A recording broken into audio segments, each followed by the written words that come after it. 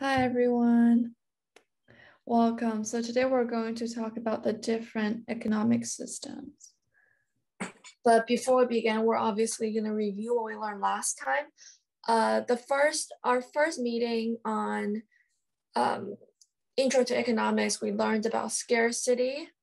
What else did we learn? We learned about how decision making. We learned about wants and needs. We learned about, second meeting, we learned about the 7 principles. 7 principles, I can't even memorize all of them, but as long as you understand what each one means and you know how to apply in the real world, that's the main thing. That's correct. Okay. Jennifer, go ahead. About the 7 principles, I remember all of them. I think the first one was scarcity forces trade-offs, right? The second one was I'm gonna skip to the third one because I know the third one, thinking at margin, right? Fourth one is incentives sway decisions. The fifth one is trade is good. The sixth one is there is no trade without a market. The seventh one is that there are consequences. And going back to the second one, the first and the second one were quite similar. Scarcity forces trade-offs. And then it's 2 factors. Something versus something else. Oh, cost versus benefits. Right, that's correct. Good job. Oh my goodness. So I think you really thoroughly learned all of them to be able to memorize them. So I think that's a very great benefit that you gained from last meeting. So this meeting is going to be, less topics, but more in depth.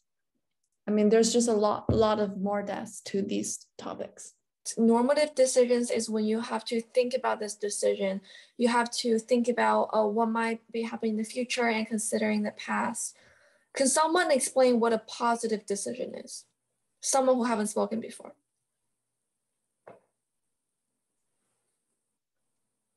Oh, Zara.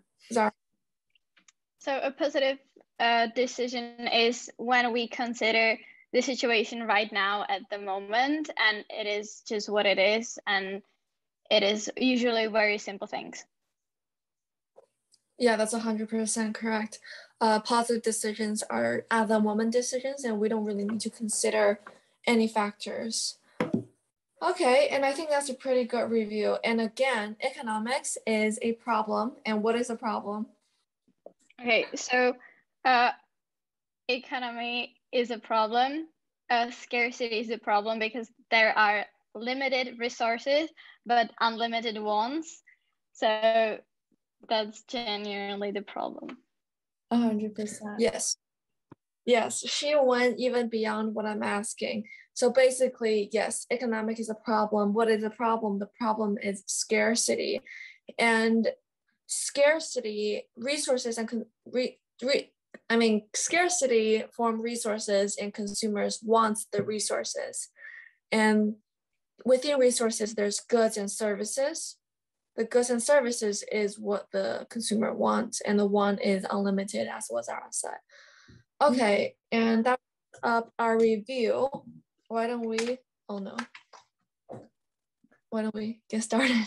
Sorry. Okay, so what, how, and for whom are the 3 essential questions that society has to ask itself when there's scarcity. So the organized way that society provide for their people is known as the economy. We know that. So whenever there is scarcity in a society, which is always, the society has to make a decision concerning what, how, and for whom. And this is often for products. Say a certain production is producing fruits, right? What are we producing? We're producing fruits. What specifically? Maybe bananas, right? How? Well, we need to find, a tropical place for this specific thing. And then for whom, we need to consider our customers. So that's the 3 things we need to consider in an economy. Yeah, as what Amy said, whenever there is whenever there's scarcity, there is economy, right? The three essential questions in economics is what to produce, how to produce, and for whom to produce for. Now that's the three essential questions. Again, what, how, for whom, what to produce, how to produce, and for whom to produce. And the organized way that society provides for their people is known as economy. You know, how to provide for them, what to provide, and for whom to provide, and that defines the economy. So that's the basic definition of economy. Today, we're going to introduce traditional economies, command economies, and market economies. So those are the three main things we're going to focus on. And next time, we're going to just talk about capitalism, because that's a very big topic. Okay, and next slide. How does your economy spend money? Think about in the region that you grew up. Let's say you grew up in the US, you grew up in Norway, you grew up in Canada, you grew up in China. How do you think your economy spends their money? Maybe the US spend a majority on military. Maybe Norway spend a large amount on people's healthcare. List 5 things that you think your economy spends a lot of money on. You can do a little research too. Like, depend on the country that you're living in.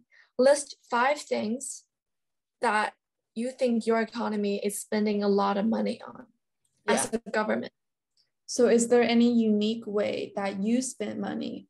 You know, maybe never spend money on a certain day, or thousands on weddings, give large tips, or, you know, buy designer clothes. Those are all different types of unique styles of spending money. So Denise said, in Australia, social security and welfare, health expenditure. Okay, and Rita said, I put a large amount of money into investing. I think the most important thing that the UK government spends their money on is the healthcare, with like I think they spend about 178 billion per year. Whoa. I think per year, I'm not too sure. Wow. And what percent is out of their total amount of money is on healthcare? Approximately. Yes. I have no clue, but I think it's a lot, because they spend about 285 billion on social protection. That's a lot.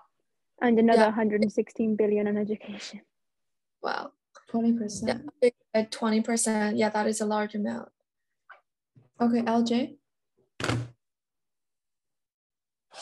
I was about to say what Ella said, but education takes, I think, 16% of the economy's money, and then healthcare takes away 20%, and I'm not sure of the rest, but I know that those are the 2 main contributing factors. Okay, well, that's something I didn't know about in the UK.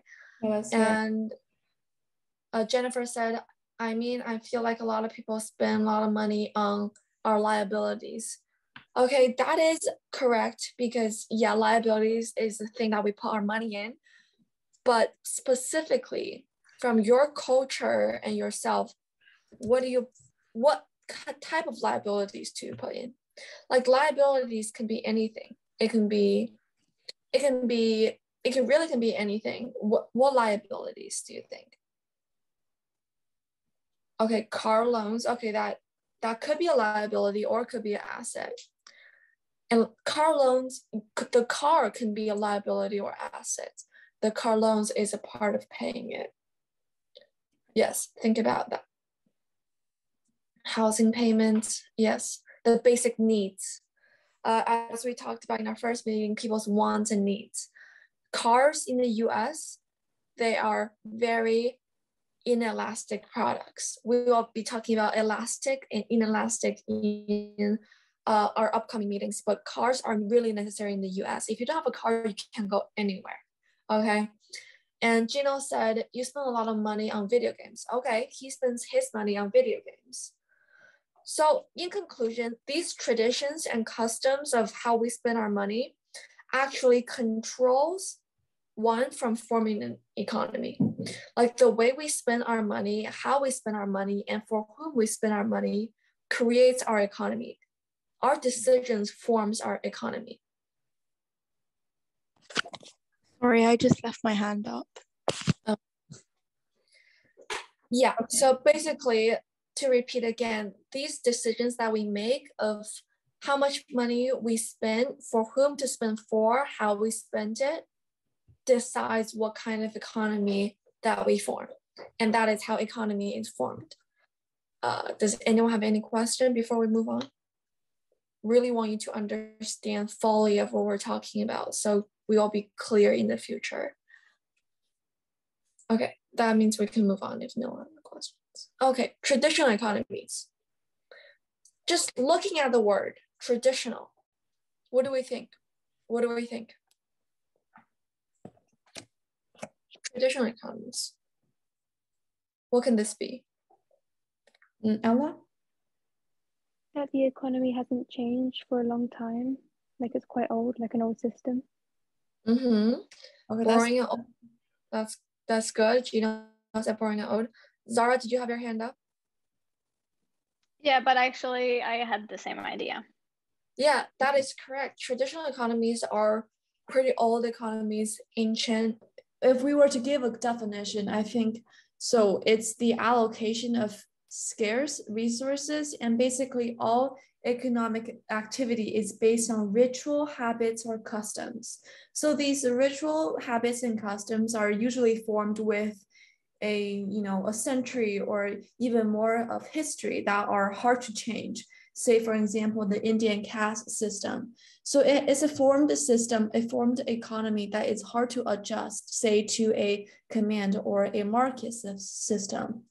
So it's all traditional. So it's kind of, literally what it means.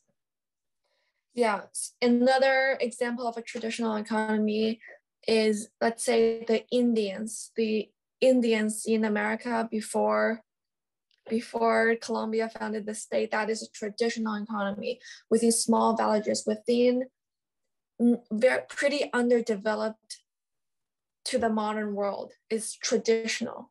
Do you guys get a basic idea what it means? That's what a traditional economy is. And think about what traditional economy is, and what do you guys think some advantages that the traditional economy have? Yeah.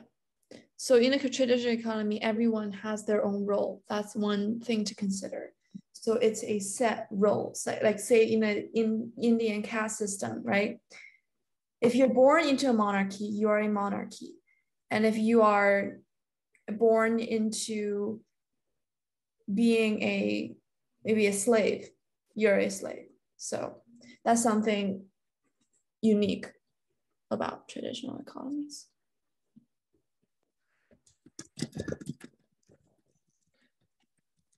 Okay, and just to add on, the traditions are taught by usually the kids, their parents. So farmers would be creating more farmers. In a traditional economy, if you were born to a farmer's family, you likely to become a farmer because your parents teach you to become a farmer. And for whom is typically predetermined by some hierarchical scale that everyone follows.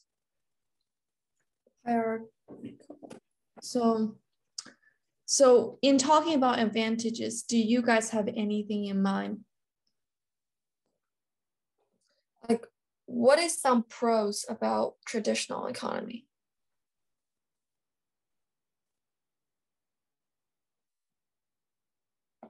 What are some pros? They don't need to worry about finding or keeping up with trends, wants, need, or even resources. Yes, that's correct. Don't worry about it. They can just, follow their earlier generation's habits. Okay, Ella?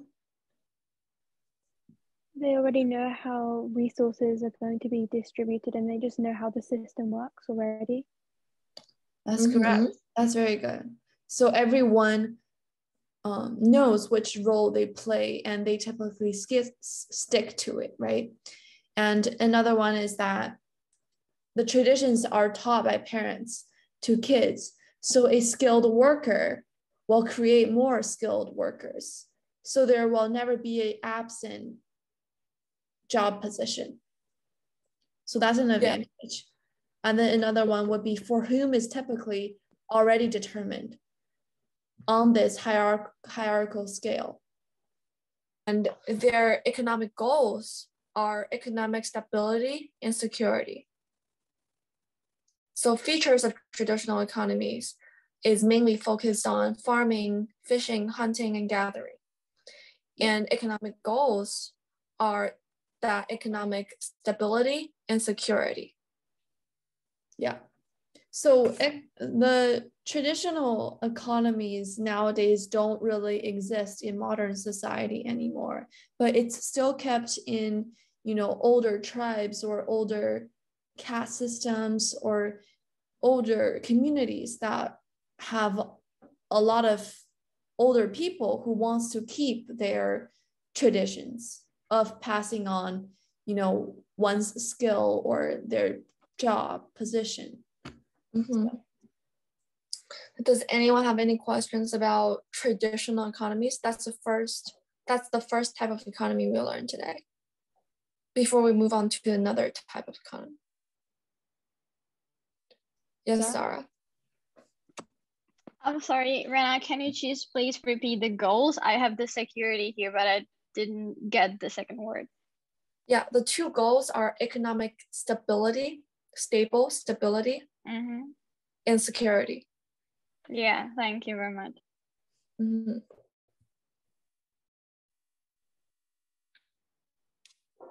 Okay, I guess we can move on. The next type is command economies. Amy, do you want to define command economies? So command economy is where one central authority makes the decision concerning what, how, and for whom. So this central is communism. So this central government decides for everyone. Yes, Gino, is communism. So typically this authority is the government and the citizens. The government and the citizens has little to no say in the decision process, what, how, and for whom. So this is the decision process. And a very typical example would be North Korea. I think a lot of people are unfamiliar with this country because they are very blocked from the outside world. And especially for people living in the United States, we know that North Korea and America has been long-term enemies because of this controlling and a lot of political issues. But in North Korea, the president gets to decide everything and the people has no say. So that's a very classic command economy example.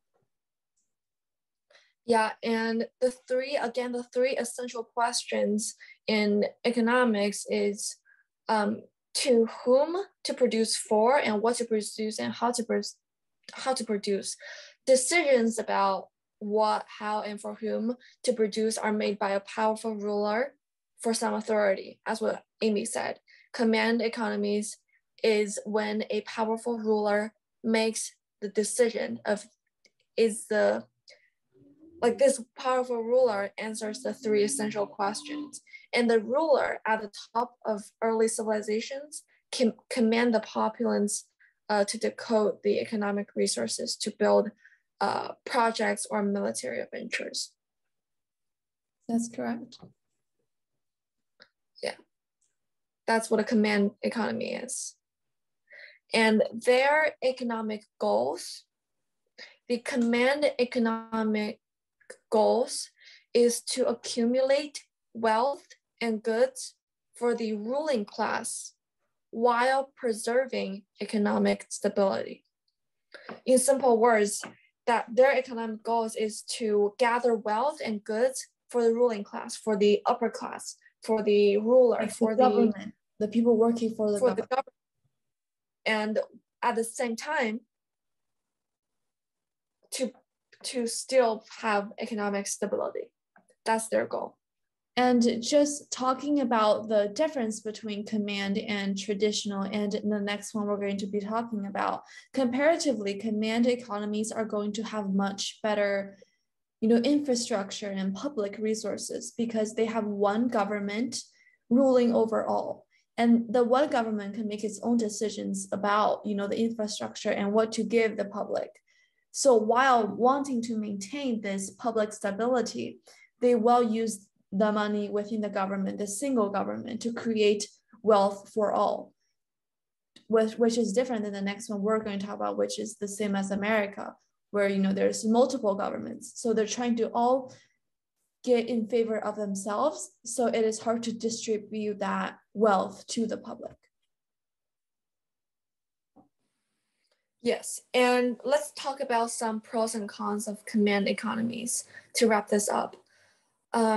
Some pros of command economies are that you can make drastic changes in a relatively short amount of time, because there's only one central government, one central ruler.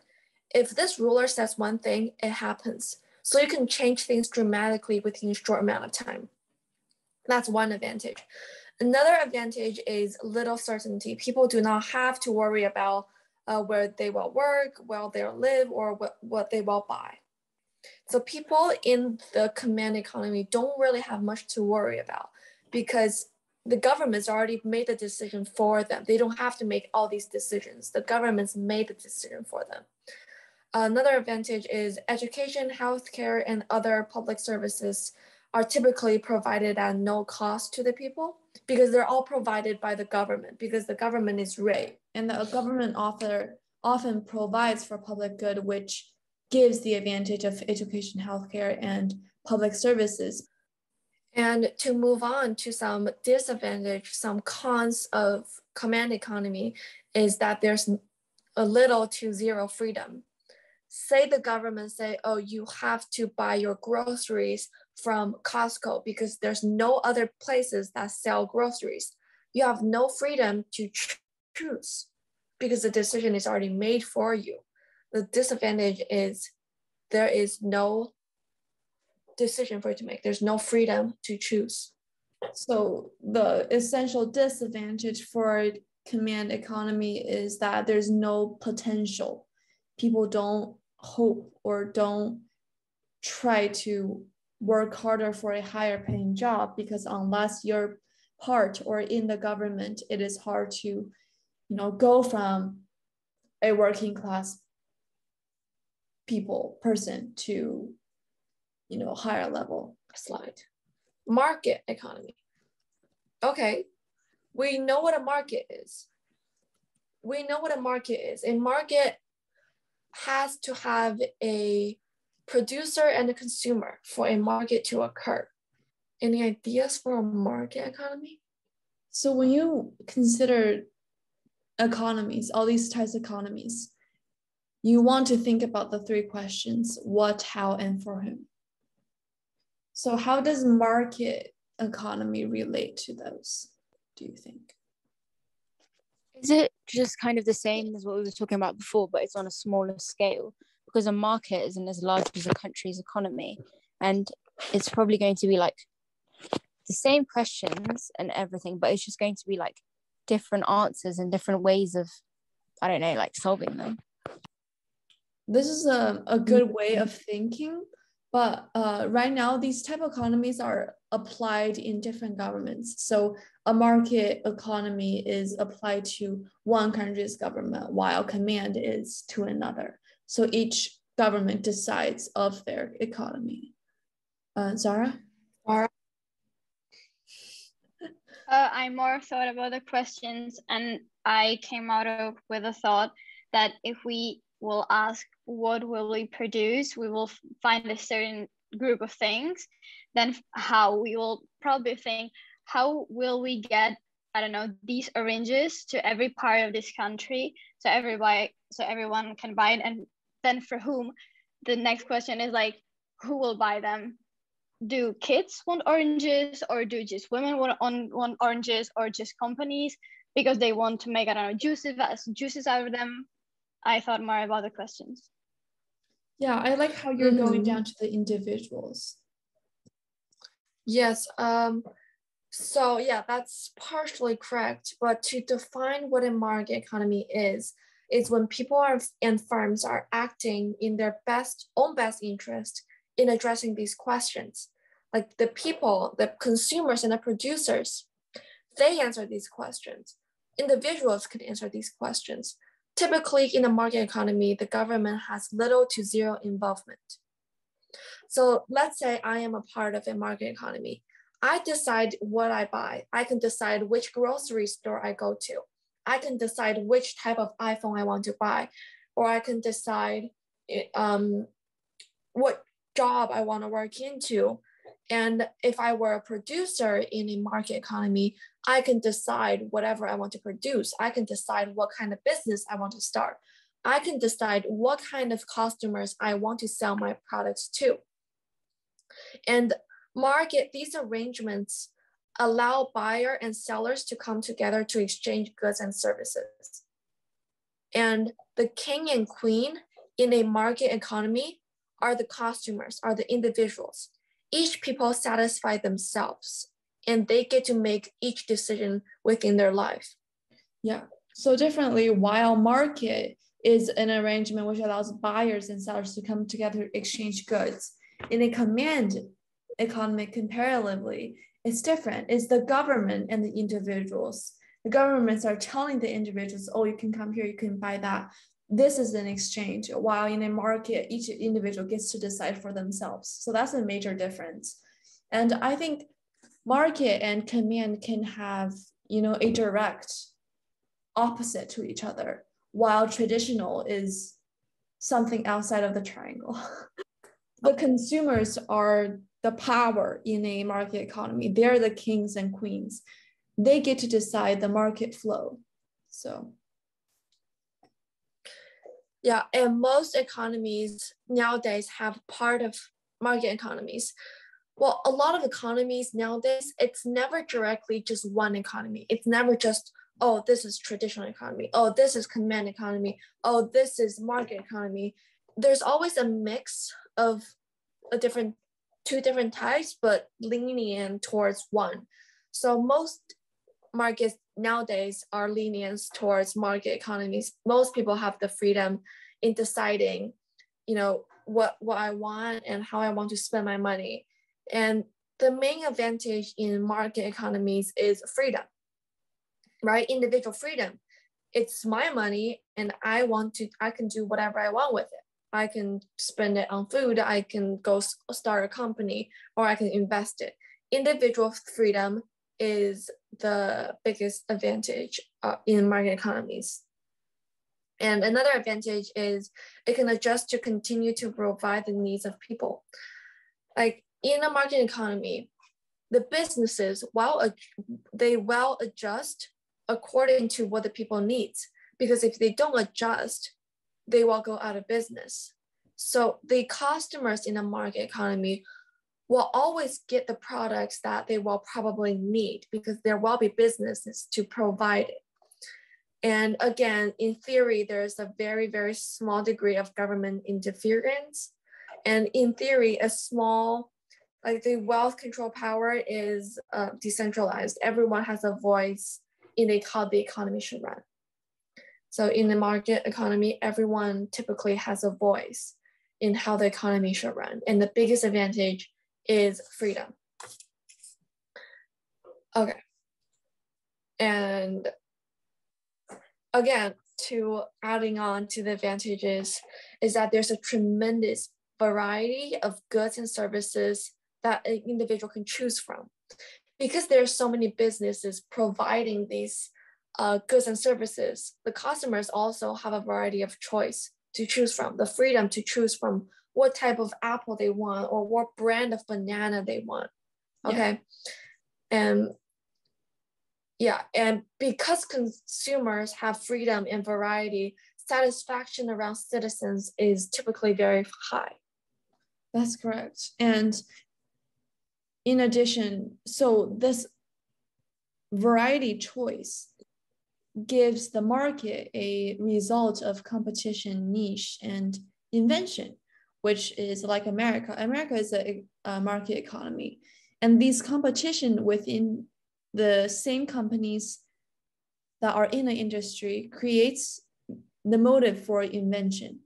And that's why America, within just, a little over 2 centuries of history, was able to grow so dramatically fast because of the competition that created the motive for creativity. Yeah. And does anyone have questions about what a market economy is and the advantages before I move on to the disadvantages?